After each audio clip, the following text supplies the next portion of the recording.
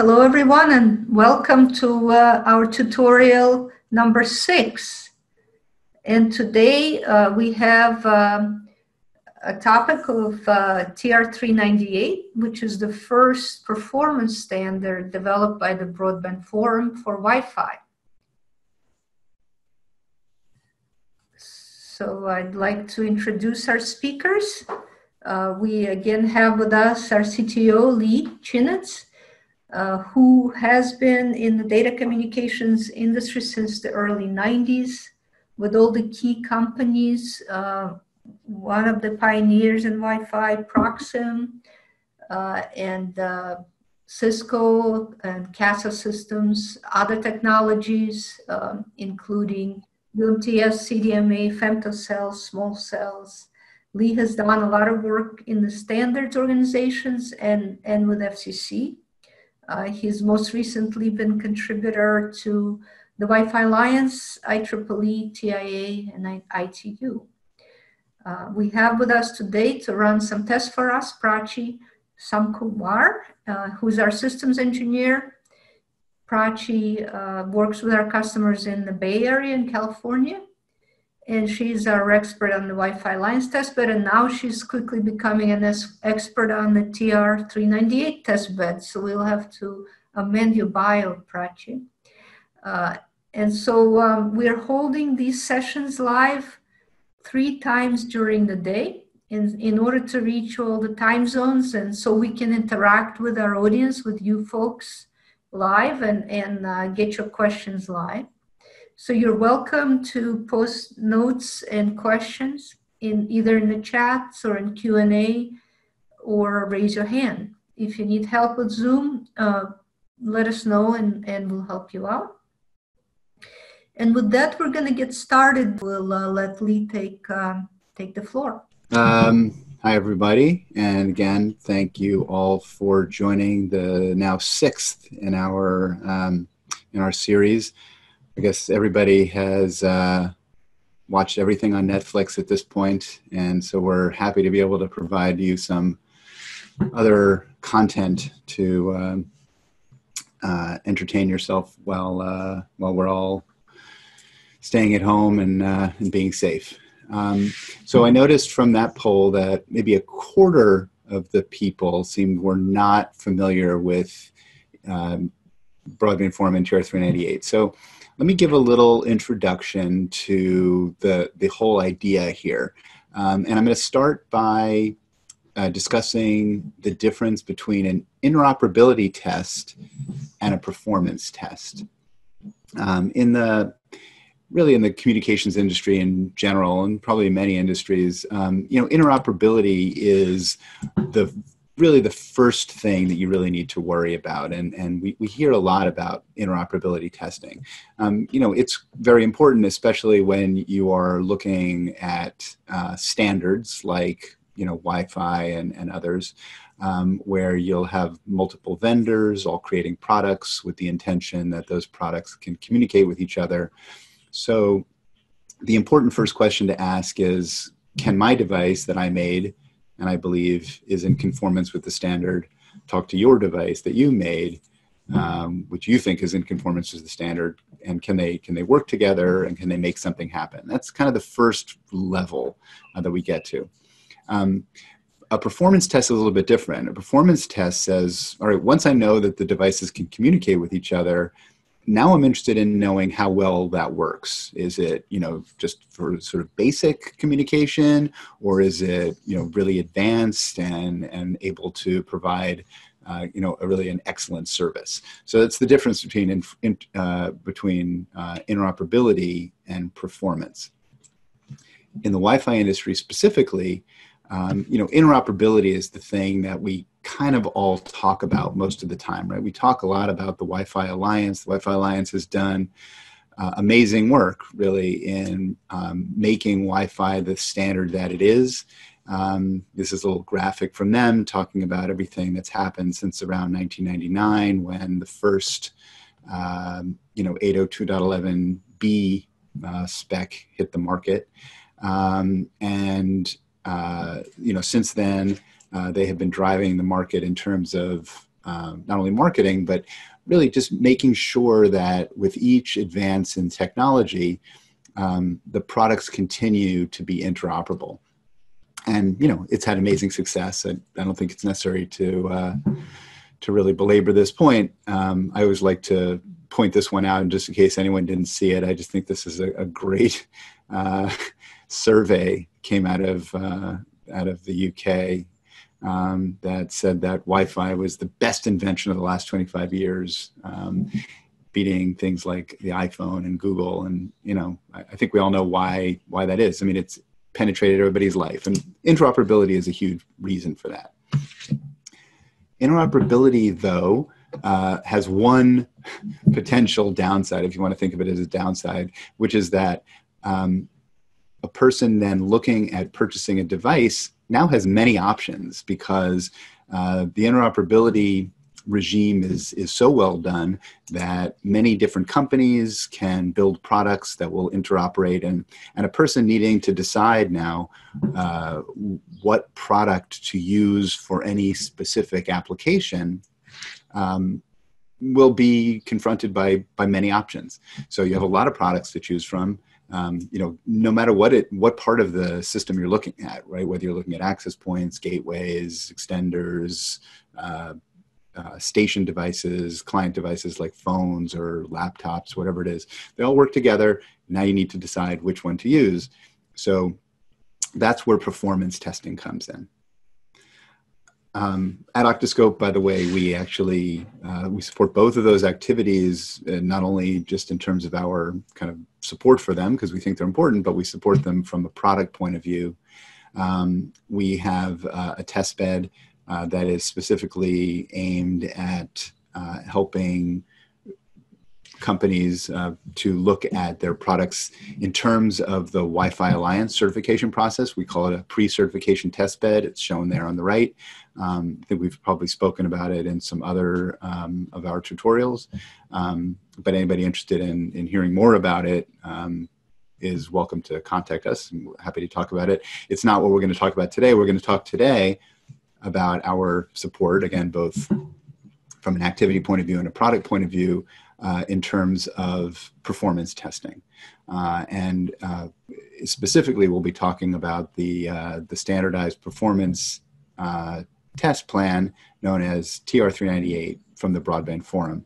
And we'll discuss how we implement those tests in the system shown here on the screen. Any of you who've attended some of our previous tutorials will know that we like to mix in not only me sort of talking about various things, and other people as well, obviously, but we also like to mix in actual demos. We like to show you the tests running and things like that. For this seminar or tutorial, we've done it a little bit differently. We are going to do that. But before I explain everything, we're actually going to start a test. And the reason for that, and I'll describe why later, is that the tests themselves are quite long. And so what I want to first do, and it's a little bit out of order, and I'll describe more about the Broadband Forum later for those of you who aren't aware of it and things like that. The first thing I want to do is just give you all a sense of what this performance test plan looks like coming out of the Broadband Forum. It's made up of 11 tests, 10 of which are mandatory, and they're sort of highlighted in here, broken into 4 different categories of general performance, coverage, multiple station performance, and then overall stability of the product. You can see the individual tests here. I'm not going to talk about each one individually. Anyone who wants the slides has them. You can also look at the test plan itself. It's freely available. But again, basically performance looks at things like throughput and the number of devices that can be supported. Coverage looks at things like rate versus range and rate versus range with orientation. Multiple stations looks at things like, as the name implies, how an access point is able to handle multiple stations simultaneously. And stability, again, looks at things like if you want to run a test for quite a long period of time, for example, is the device able to handle that type of test. So these are the tests that make up TR-398. As I just said, these tests can take a really long time to run, and I will describe for you a little bit why that is, but just in general, it's because the tests themselves are made up of many different subtests.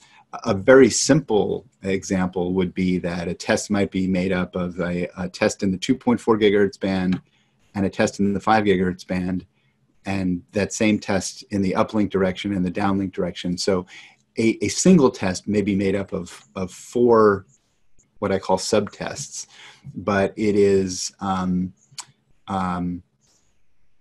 that's actually one of the simpler ones. There are much more complicated tests that may have not 4, but more like 8 or 12 or 16 subtests.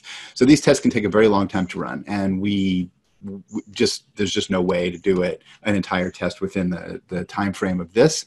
And we don't really want to bore you by kind of showing you this.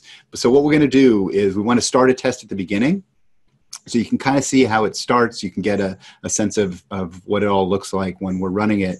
Then I'm going to describe it in more detail, and then we'll come back later and look at the results. We picked one of the multiple station performance tests because it actually highlights a lot of the key attributes of the system that we're using. This test requires station devices to be at different distances. I have distances in quotes because it's the way we do our testing, obviously, is in our isolated chambers. So it's really attenuation or path loss between the devices and the access point. And it also requires many stations. We use our virtual station capability to do that. So let me, I'll get into that in more detail. Like I said, what we want to do here is give you a sense, and then we actually want to show you the test running. We'll start it. We'll come back to it later. So let me give you a quick visual description of what this multiple station performance test is looking at. What it's looking at is the ability of an access point to support, as per the name, multiple stations. So we start off doing the test with 3 stations at a fairly close distance to the access point. And we run traffic to all 3 of them. And there's an expectation that there will be some aggregate throughput on this link. So the sum of the traffic going to each station will be something, and that should be higher than some limit. We then add 3 more stations, but those stations are actually further away from the access point. And because they're further away, they're likely to have a lower data rate. And then we look again at the aggregate traffic between the access point and all 6 of these stations. And because we have some stations at lower data rate, we would expect the aggregate throughput to be somewhat lower, but there's some, defined threshold by the group. And then the last part of the test is we add 3 more stations even further away. Again, these are likely to have even lower data rates, and therefore the aggregate traffic to all 9 of these would even be lower, but it's expected to be at some level. So that's the test we're going to run, and I'm going to hand this off to Prachi now to start us off so you can see the test running. We'll come back. I will describe more about TR-398, more about the tests and things like that, but this way you can get a first look at how it looks when we run these tests. Thank you, Leigh. So what I've done is I have already started the test on the command line here, if you can see. So right now it's running a 2.4 gigahertz short distance test in downlink direction. So on the UI, you can see that we have 9 stations. And if you see here, we have enabled the virtual station capability of our PAL6. So each of the PAL6 is configured as 3 virtual stations. So right now, you can see the plot of 2.4 gigahertz downlink short distance. And after that, what will happen is we will enable additional 3 virtual stations in the medium range with additional attenuation. and you can see the run on the UI. So it's showing that it associates, and as soon as it starts running, I could show you the different statistics on the UI. So many of you might be familiar with the UI, but I'll just go through it again. So the advantage of using PAL6 as our endpoint is we get to see the other underlying metrics apart from the throughput. So you could see that we have the throughput here. We have throughput from each individual virtual stations, and the black one is the aggregate. You can see the RSSI, you can see the data control RSSI and data RSSI per chain. And we can see that it has refreshed the page, and we are running a short and a medium distance throughput now. So apart from the RSSI, we can see the data rates, MCS, the number of streams, and bandwidth.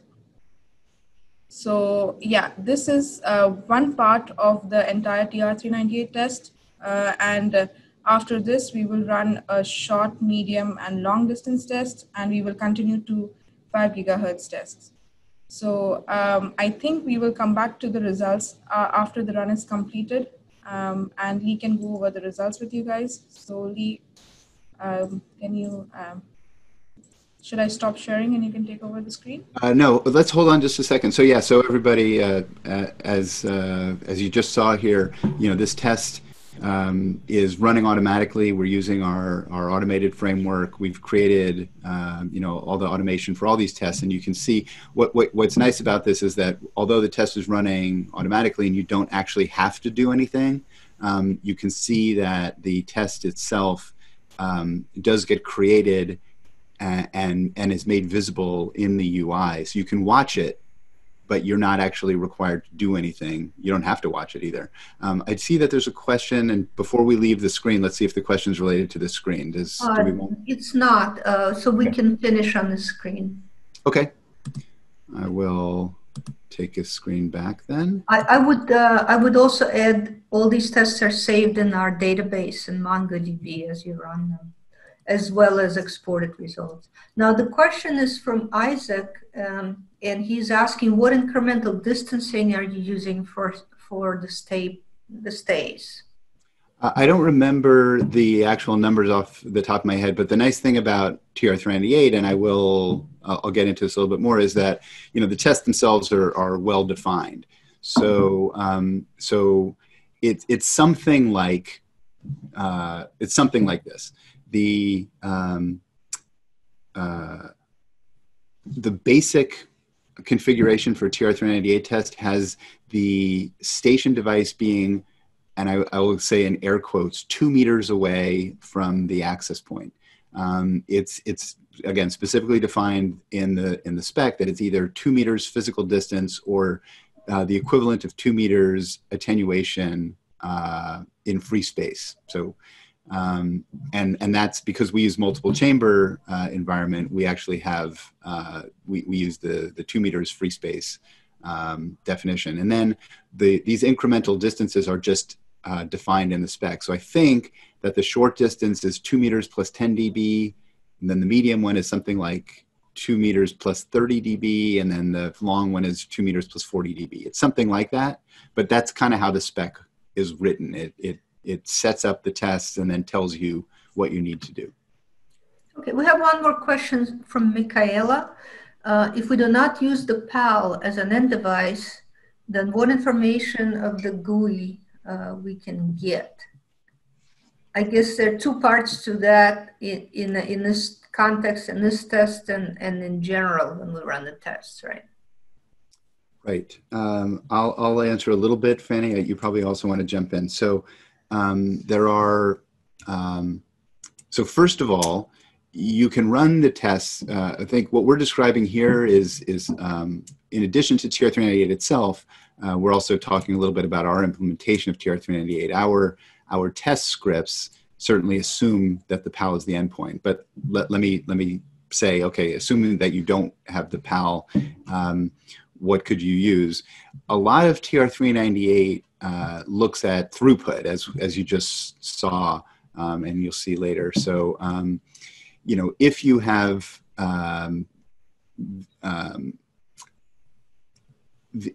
for example, you can put our traffic generation tool on your endpoint. We have our traffic generation tool we call Multiperf. It supports a lot of different traffic generation capabilities, and it has the availability on a number of different platforms, Linux, Android, that sort of thing. So if you use that, you would be able to get a lot of information that is necessary for TR-398, like throughput, and dropped packets and things like that. You would not be able to see that second level of information that Prachi was pointing out, things like RSSI, streams, bandwidth, et cetera, at least not directly. But I don't know, Fanny, if you want to talk a little bit about sniffing here? Yeah, I guess with the devices, yes, we do want to mention our synchro-sniffing technology, and that we can have 16 sniffing probes in the platform comfortably with one of our testbed PAL boxes. You can put a sniffer dedicated on each real device, and then you could report all of those stats that Leigh just mentioned, MCS, number of streams, bandwidth, etc. Because a sniffer will report it, and we need to position its probe so that it hears the device. So hopefully that answers your question. We do try to accommodate not just the PALs, but provide as much information as we can on the devices that are put in the test bed. Okay, we have another question. It says, what kind of devices, this is from Florian, what kind of devices does your PAL 6 simulate? 3 Wi-Fi 6 devices, or 3 Wi-Fi 5 devices, or mixed setups? So yeah, the virtual station capability lets you, well, actually, before I do virtual stations, let me just talk in general. So the PAL 6 is it's a chipset-based test endpoint like all of our PALs, and so it's a real Wi-Fi device, meaning it's backward compatible to, as we discussed before, with interoperability to all the other Wi-Fi things. So it can operate as a Wi-Fi 6 device, a Wi-Fi 5 device, and legacy devices, which, by the way, we'll actually show you later in the tutorial. When you set it up as virtual stations, you actually have control over the virtual stations as well. So the virtual stations can be also a mix of devices.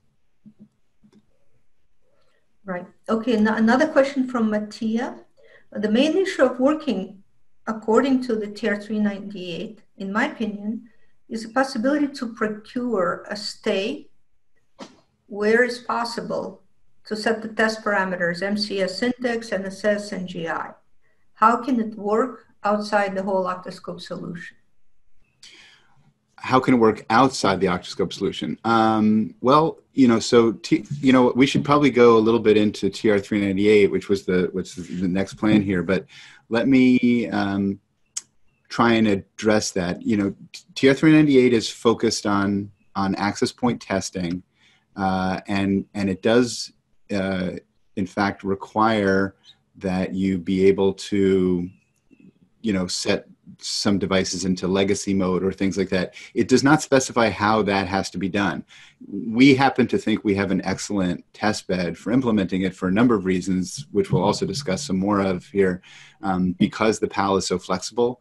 But the test plan itself does not describe how you should do these things, right? All it says, for example, is that you need to have, for example, 3 devices that are close, and then another 3 devices that are legacy devices. And how you do that is kind of up to you in terms of creating a test.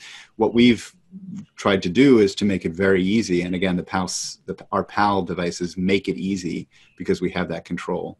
I don't know if that's a good enough answer, but maybe I'm agreeing with the sense of your question, which is that it's hard to do, and we've tried to make it easy. Okay, we have a couple of questions in the queue. From David Herman, how does the setup exact look like? Do you use 3 PAL 6 with different attenuation to each PAL 6 and simulate 3 Vista, or how do you get different attenuations if you use 9 stations and 1 PAL? I guess Gotcha. we have an answer in the slides that We do. You know, I tried to lay the groundwork before to say it's a little bit out of order because we wanted to start a test for you and show you the test running all the way through, but we got a little out of order. So before I do any more questions, why don't I do a couple more slides and see if we take out some of those questions? Because I think maybe we're getting into like, well, what did we do? So let me, is that okay, Fanny? I just want to respond very quickly to Michaela, and then we'll leave the other questions for later. So Michaela is asking about the sniffer probes. We had a whole session where we explained our synchronous sniffer, Michaela, but we're happy to follow up with you on how exactly that works. If you'd like to stay later, or just we can contact you after the show. All right. Okay, so just now we're kind of going to start on some of the more basics here. For anybody who's not aware of the Broadband Forum, it is an industry forum. It's actually very well known. I think it started as the DSL Forum quite a long time ago. It's now known as the Broadband Forum. It's most, I don't know if it's most well known. It is certainly very well known for a specification called TR-69. TR-69 is used to control CPE devices, so things like DSL modems or other home CPE devices. It is again, it's a well-known industry group made up of operators, vendors, chipset manufacturers, blah blah. Everybody's there, but it does have a bit of a focus on operators in the sense that the way the group works is it's intended to allow operators to describe what they need and then create tests and other things that will address the needs of operators.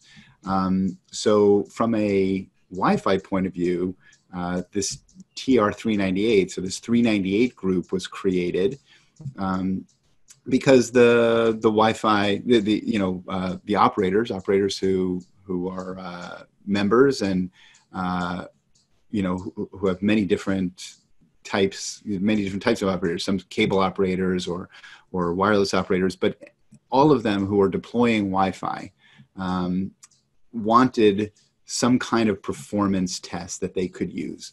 So this is the work's been going on for quite a while. In Broadband Forum terminology, they don't use release 1, release 2, or version 1, version 2.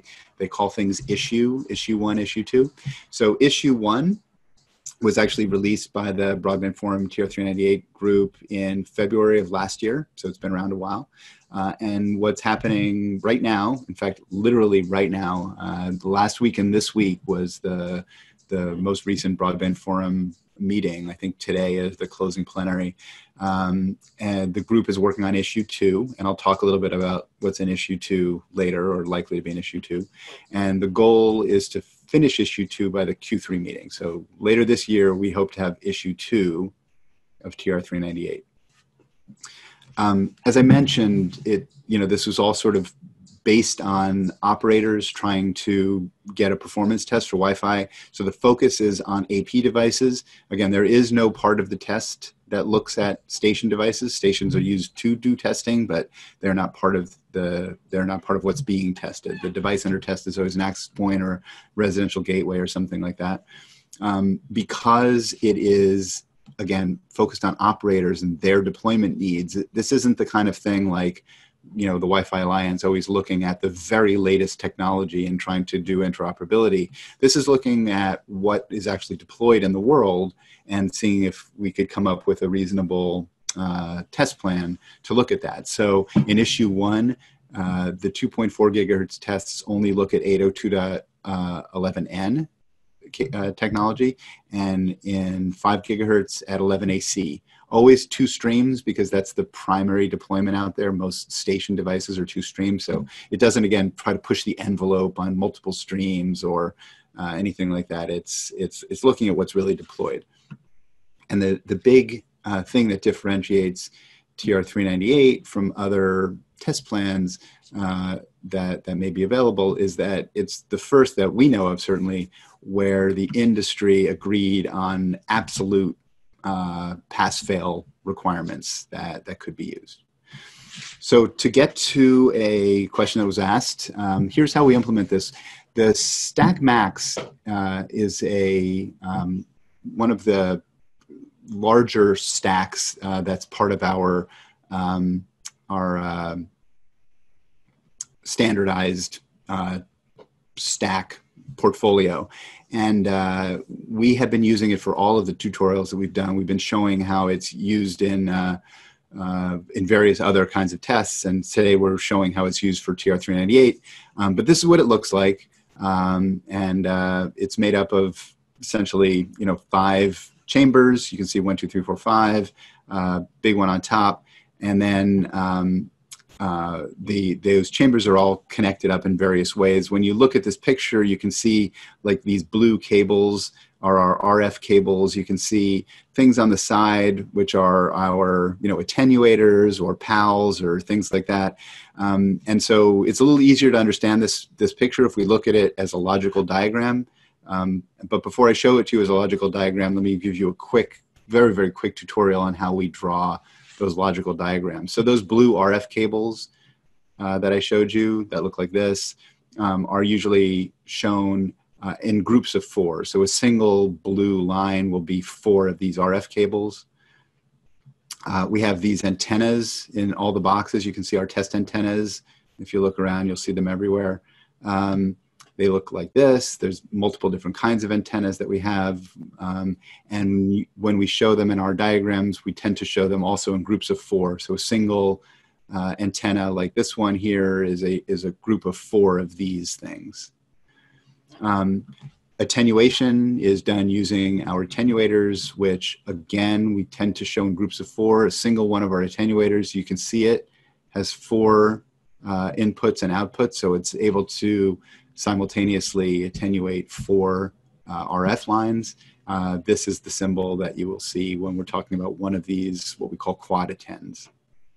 And then finally, the PAL6 is our test endpoint. I've talked about it a few times already. It's our chipset-based Wi-Fi 6 test endpoint. We call it the PAL6. And the symbol that you'll see in the diagram I'm about to show is the one over here that says PAL6 in the middle of it, but that's what we're talking about. So if you look at that stack that I just showed you in real life, shown again here, and look at it logically, I'm showing it now and highlighting in red what elements are used for TR-398. So to get to the question that was asked, this box up here with the turntable in it is where we put the device under test. We then use a set of 3 PALs, one over here, one over here, one over here, as test endpoints. We don't need all 3 PALs in all of the tests, but we do need up to 3 PALs, and so we have them all available. You can see that via the red lines, this device under test is connected to each of the 3 PALs, 1, 2, 3, through different attenuators. In this case, it's through our multipath emulator, which was the topic of, I don't know, maybe our first tutorial, I think. So if anyone's interested, you can take a look at that one. But it also just provides attenuation functionality. So you can think of it in this case as an attenuator and then another and another, connecting the device under test to the 3 PAL6s. So the test that we just did, we just started running that you saw was this multi-station performance test. And the reason I chose that one to run is because it does use so much of the test bed. It uses all of the PALs and it uses the virtual station capability. So the way that's implemented in this test is, we have our device under test up here in the big chamber sitting on the turntable. It's connected to a PAL down here through the MPE, which is actually this thing here. Again, and that's our short distance test. Then when we have to add the medium distance, we use another PAL over here through a different attenuator. Again, 3 virtual stations for a total of 6. And then finally, a long distance test using another PAL down here through a different attenuator, 3 more virtual stations for a total of 9. So I take a little pause here because this question was asked. Does that answer it?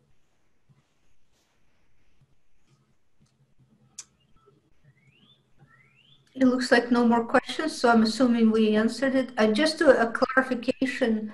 So you see we have these modules on the bottom of the two small boxes on the left there below, that they make up what we call a smart box. So the PAL 6, Leigh showed a photo. It can be outside, independent, fully isolated module, and it can also be built in to the chamber. So you don't need it. Makes the whole test bed more highly integrated, smaller, cheaper, and easier to work with. So that's what those modules are down there. I'm seeing questions, Fanny. Do we want to take them now? Yep, let's do the questions. Yes, your question has been answered. So there's another question from Mattia. Inside the octoBoxes, how are the near field effects handled given the physical short distances between antennas and duct? So near field effects are, they're fact that we are usually in the near field of these testing, but there's nothing that we need to do to, handle them as the question is asked. What we're doing is coupling energy from the device under test to the other endpoints, and that works as well in the near field as it does in the far field. One of the I'm reading into the question, maybe, like, can we support, for example, MIMO in a smaller chamber like this? And the answer to that question is definitely yes. We have MIMO results all the time. We also have a theoretical analysis of the testbed talking about MIMO under near field conditions. So we have no issues, being able to do the kind of performance testing that we're doing, even though we're in the near field of the devices. Right, and then another question, in what kind is a turntable required for the TR-398 test? Okay, that's an interesting question. Let me just quickly flip back here. There is a spatial consistency test that uses it. So that one, walks through spins the device under test, I think, in 30-degree steps. And there is, if I remember correctly, I think that the optional test, the receive sensitivity optional test, may use the turntable, I believe. I would have to go back and look. I think so, though. Certainly the spatial consistency one uses it. Okay, we're clear. Okay, so what I wanted to do now is go back to the running test and take a look at the output, kind of show you what that looks like, and then discuss a little bit more about how we can analyze the data. So let me see something. Okay, so am I showing the test bed now? Yes. Okay, great. So the test has completed, and just to give you a sense of what happens, and you will see us start a test in a minute, but it's very, very simple to start a test. Once the test has been started, you don't have to do anything, and the results will show up here. So we have a log file for the run that we did, and then we did this multiple station performance test.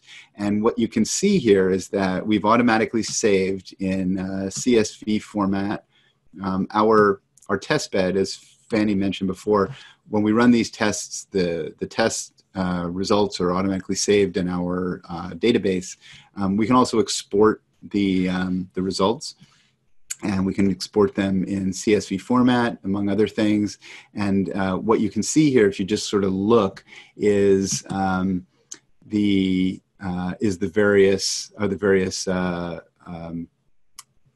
CSV exports for those runs. So remember, I mentioned that this is a short distance test. It has devices at short distance, and then it adds in devices at medium distance, and then it adds in further devices at long distance. And you can see that in the downlink direction, you can see it in the uplink direction, you can see it at 2.4, you can see it at 5. That's why I was saying before, TR-398 tests themselves can be quite complicated. A quote-unquote test may include many, many subtests. We do that all automatically. We also analyze the results automatically. So you can see here in this log file that we analyze the results, and you can see that the short distance test passed. It's telling you the actual measured throughput and telling you what the TR-398 threshold is. So it tells you about all the passing. It actually tells you at the end that all the tests passed in this case. So the test is complete, all the tests passed. You have all of the data if you want it. We analyze it that way. We're also adding in the ability to, let me show you, well, I can do it here, actually. I guess I'll do it here. And I see that there's a hand raised, and I will address it in just a second. Yeah, Leigh. So can we customize these triggers? Like you said, expected output is this, and what we get is this. So we can customize this somewhere. Well, TR-398 calls out the expected results, right? So I'm sorry. It calls out the thresholds. So if you want to do TR-398 test as written, you would use those. We haven't built into the scripts themselves the ability to use other thresholds. But that's something that, we could sort of talk about it offline. But right now what we're showing is the implementation of TR-398 as published by the Broadband Forum. Okay, Leigh, thanks. Sure. And I'm showing you a very quick example of the fact that we can look at this data in a more sort of graphical tabular format, and this is the kind of functionality we're actually adding to our testbed as well. In addition to the log file results that I just showed you, also the ability to look at this data and get more of a, for example, in this case, graphical view. You can see the short test, with 3 pairs. You can see the throughput that was achieved. You can see the throughput that was required. I think I've picked in some different data, but it's fine. So let me go back. But anyway, this is the kind of view that we're also looking at building. So here's an example of what I was just showing. So you can see the throughputs, the throughput limits, the pass-fail result, or in a more graphical way, the short plus medium, the short plus medium plus long results, along with the TR-398 limits as set. And the question about whether these can be configured is one that we could probably take a little bit offline. We haven't done that yet. Okay, so oh, sorry, am I sharing the right thing? I am. I'm sharing the slides again, right? Yes. Yeah. Okay. You are. Actually, we have another question. Would you like to take it now, Leigh? Sure, if it's relevant. Yeah. Besides the standard iPerf 3 settings, mode, duration, traffic, etc., the rest, Windows, buffer size, etc., is left to the operating system of the test PC. Do you just leave the default values? Is it still a fair comparison? We use the parameters as configured, as kind of called out in the test plan, and that is true. When we run TR-398 tests, like for example the maximum throughput test, we will set iPerf to run maximum traffic, and if the test plan itself hasn't called out anything else, we do leave it, as you say, to whatever the defaults would be. Is it fair comparison? I think so. I mean, I guess it would be. I guess I'd have to have a conversation about why it might not be a fair comparison. Certainly, if you are comparing devices A, B in the same test setup, then the underlying, say, OS will be the same across both, right? So the only difference should be the performance of the device under test. If you're comparing them across systems, I guess I could maybe understand the reason for the question.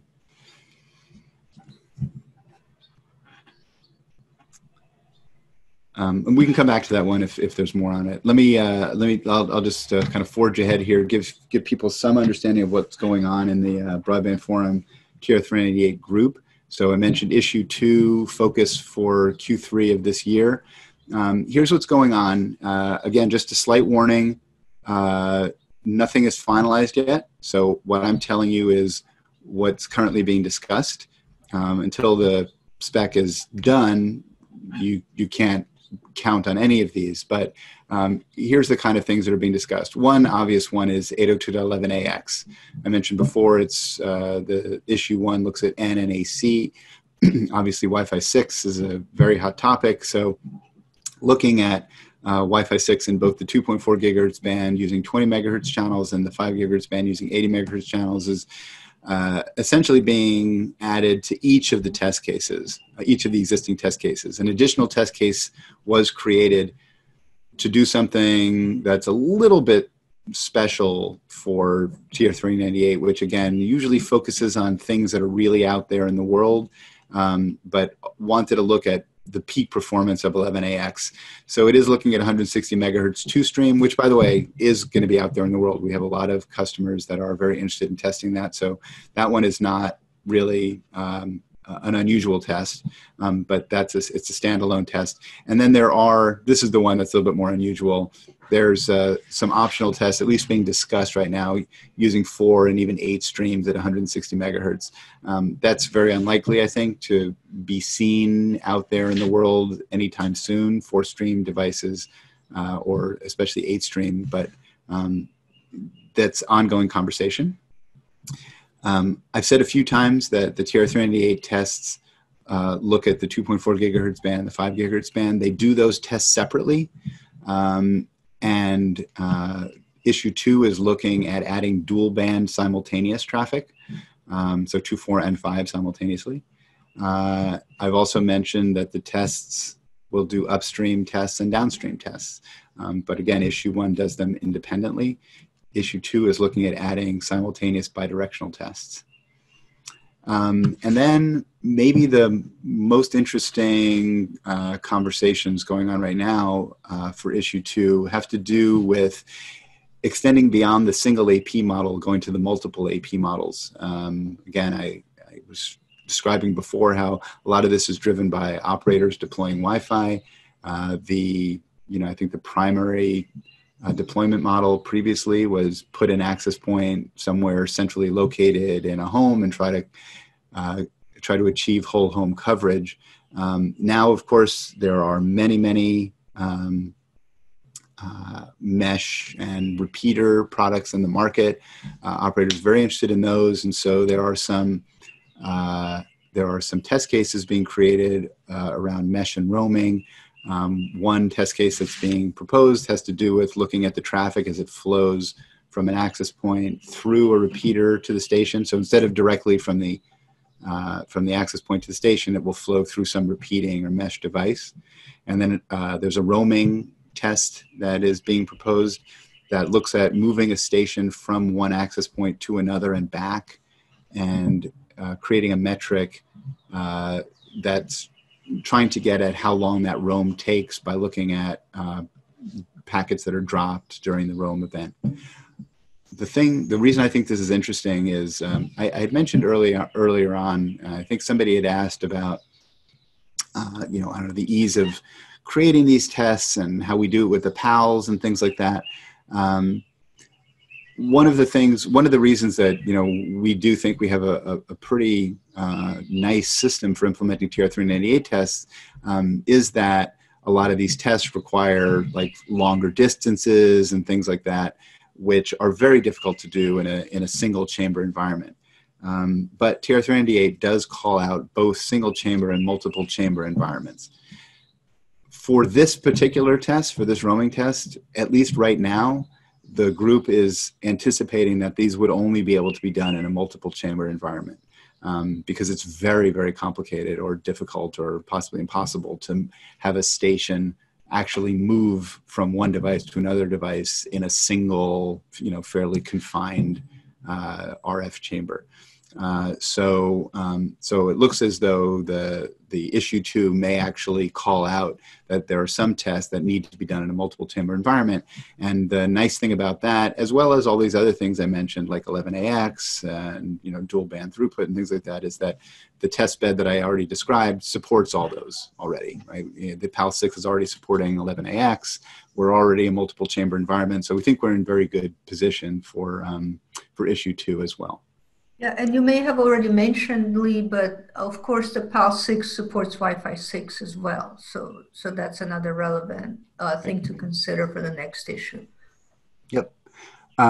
So the last thing we wanted to show you is just kind of really how easy it is, at least in this test bed, to switch and a test and run another one. So I'm going to hand this back to Prachi so she can walk you through it. It takes very, very little time because it is so easy to do. And we're going to do the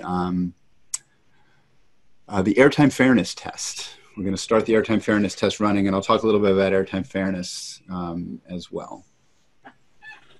Can you guys see my screen? Yes, we can see your screen. Okay.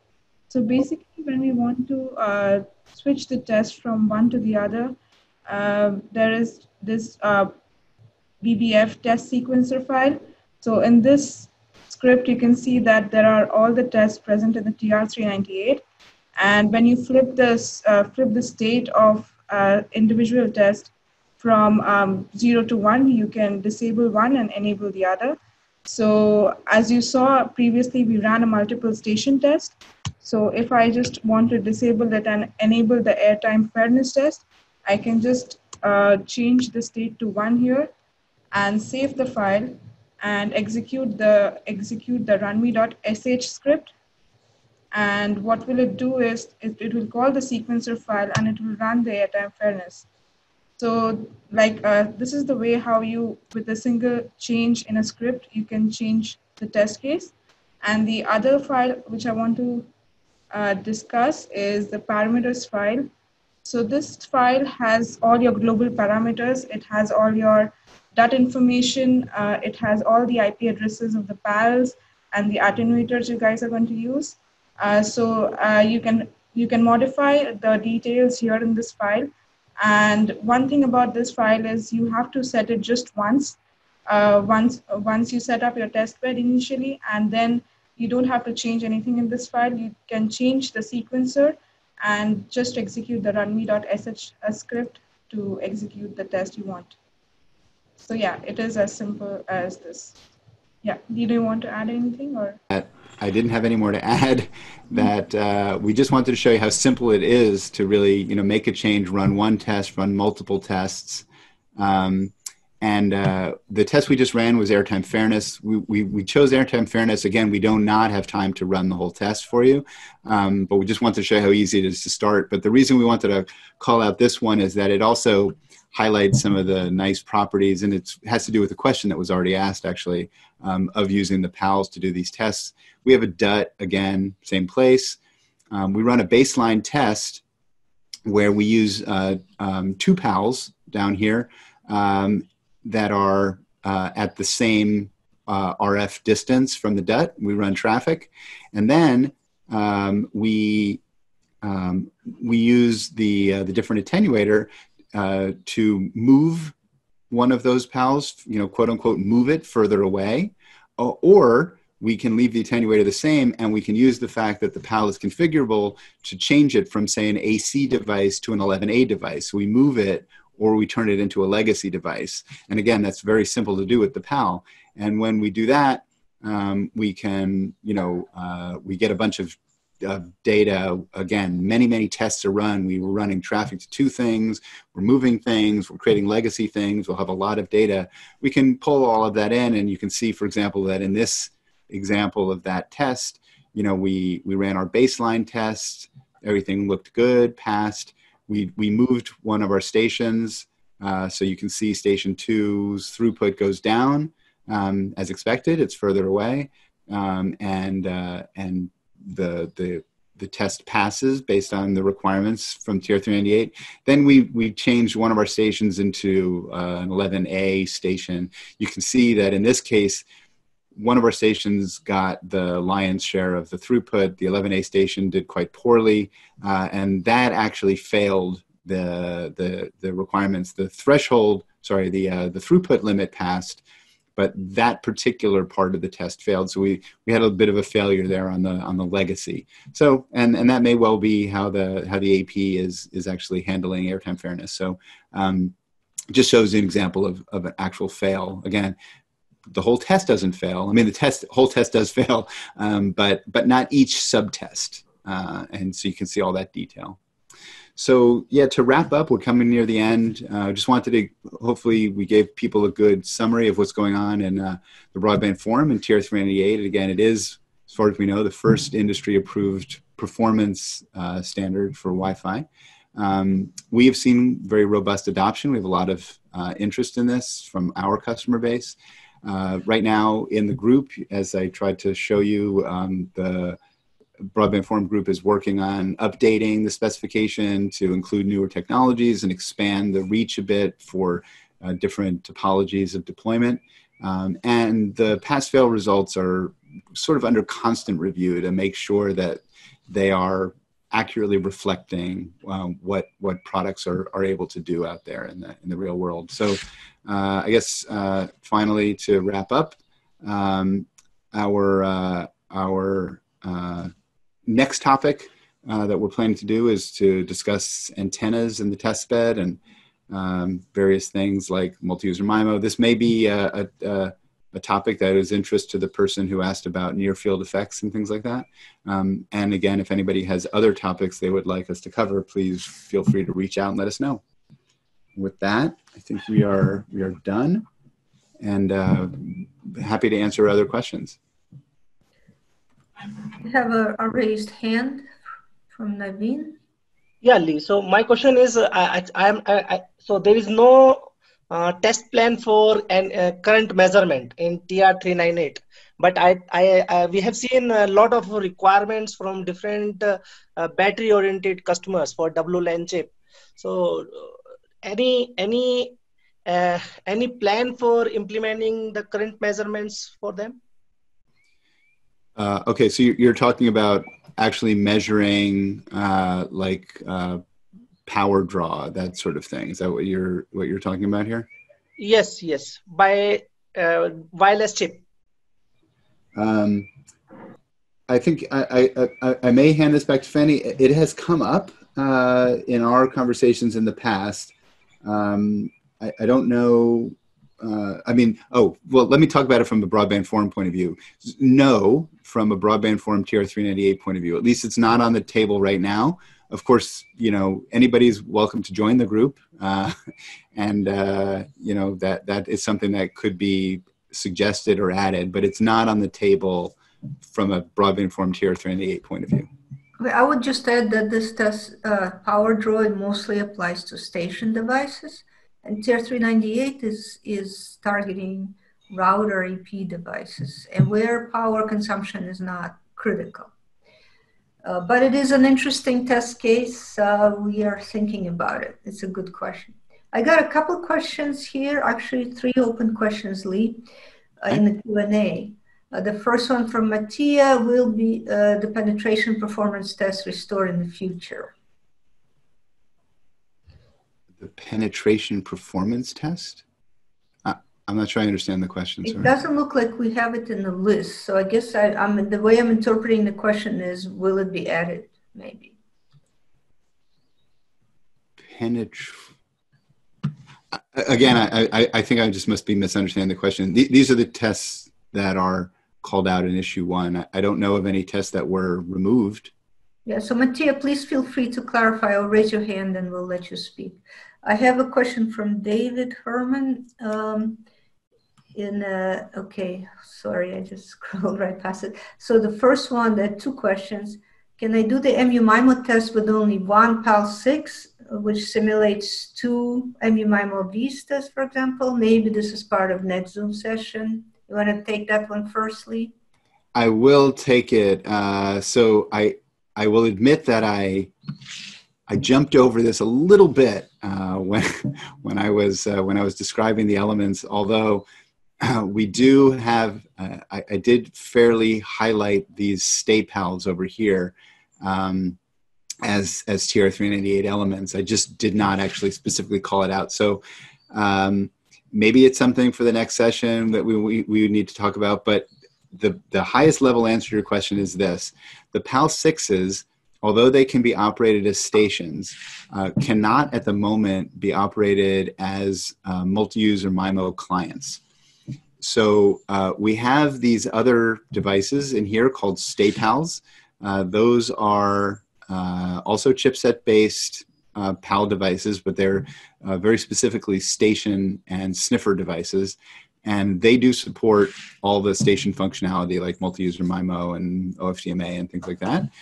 And so when we do the multi-user MIMO test, we actually use 3 of the stay pals that are located as part of this stay pal group. So it's this guy, the device under test, talking to 3 different stay pals. That's how we do that test. And then the second part of David's question is, when will it be possible to configure Vista via GUI? Because with last update I got from May, the Vista feature is available, but only via API. So if you're not a programmer, it's really hard to get working. Maybe I can take that one, Leigh. Yeah, that would be best. Yeah, we have a new release, and that's going to be available in a month. That, yes, allows you to configure Vistas via GUI. However, I would add that Vista, I mean, if you can have 96 of them in a PAL6, and it does get tedious. So scripting is an easier way to go for a lot of Vistas. So, okay, so let's see what else we have. We've got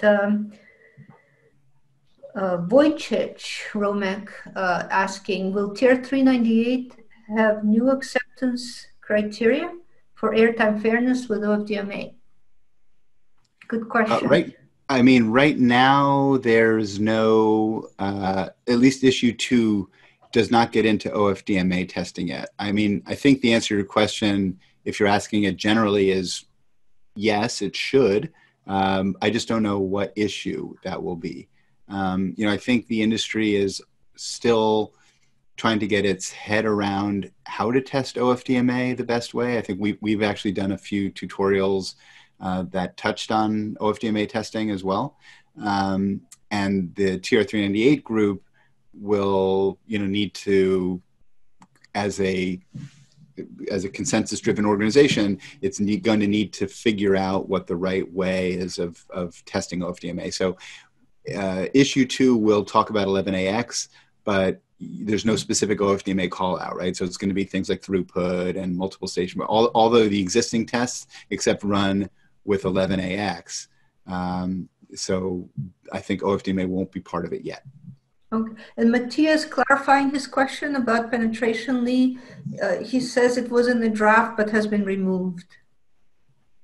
So he wants to know if you guys plan to reinstate it. The draft for issue 1 or issue 2?